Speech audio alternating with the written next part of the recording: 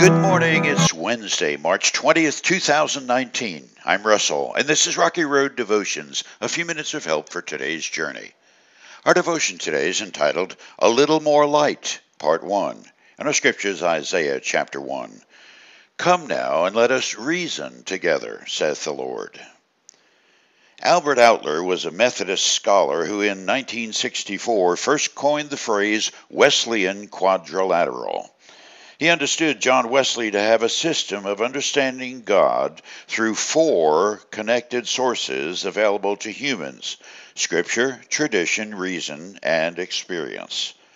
Of the Wesleyan tribe, the United Methodist Church is one descendant that still, in various degrees, holds to this theological approach, which is laid out quite clearly in its book of Faith and Practice, The Discipline.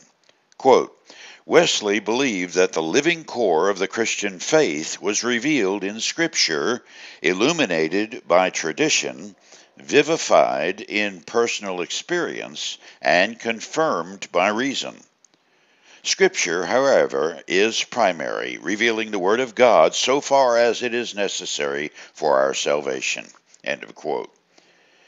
For the next couple of days, I'd like for us to talk about these as a means of doing theology, the human activity of thinking about God. And while Scripture is primary, supreme in Wesley's words, we begin today with reason. The founding fathers of this nation were men of strong reason. Among the most respected was James Madison.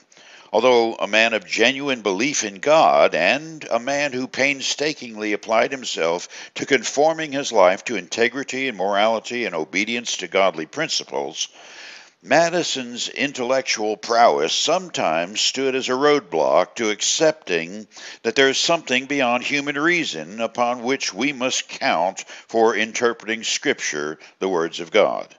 It was not until later in life James Madison finally came to accept the fact that reason, if rested firmly in faith and without doubt in Scripture, would be vivified in experience and validate conforming to the tradition of the church.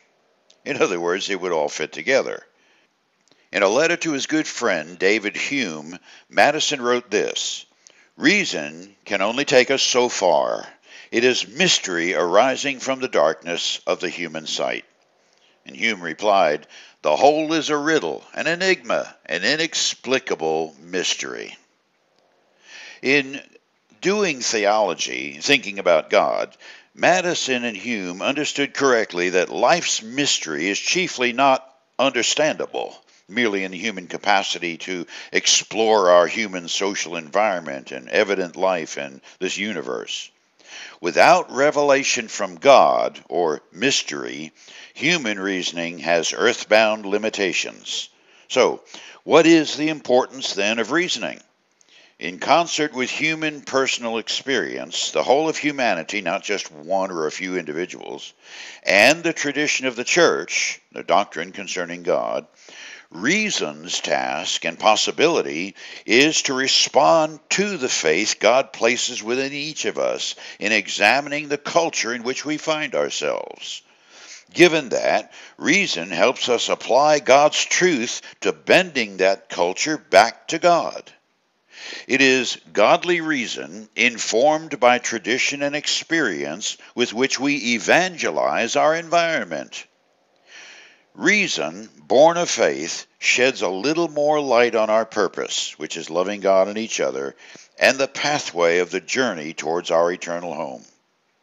For you today, letting God shed light on your reasoning, that's reasonable. You chew on that as you hit the rocky road. Have a blessed day.